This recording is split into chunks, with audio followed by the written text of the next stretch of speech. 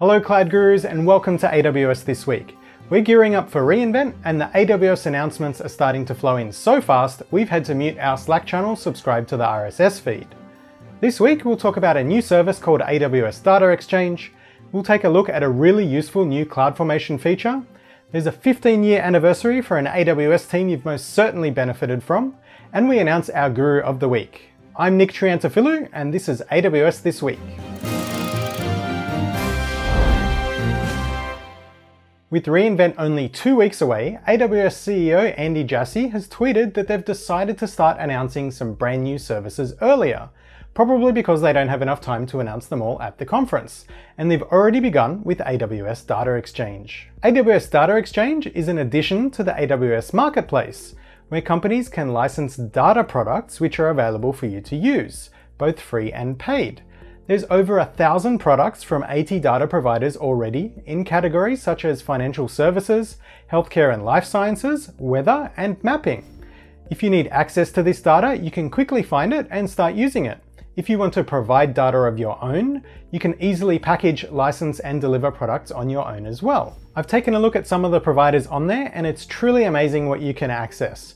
From all of the Home Depot locations in the United States supplied by Foursquare, to the weekly regional short-range projections for year-on-year sales of fishing rods from Weather Trends International.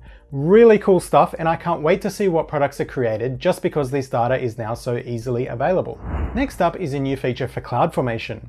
Have you ever tried to create a CloudFormation stack only to realize you need to recreate some piece of infrastructure that you already have running just so it's included in your stack? Or maybe you have a database that's part of the application, but the effort of creating a new RDS instance with CloudFormation, then migrating your data over to it is too daunting? Well, worry no more, you're now able to import existing resources into CloudFormation stacks. This is a huge improvement to CloudFormation that people have been asking for a very long time, and AWS have listened and delivered. Now, this week also marked the 15-year anniversary of the AWS blog, and a huge congratulations go out to Jeff Barr and the whole blogging team. I'm sure every single user of AWS has read your blog at one time or another throughout the years, and we thank you for all of the effort you've put in to communicate all things AWS to us. So thanks from the whole team here at A Cloud Guru.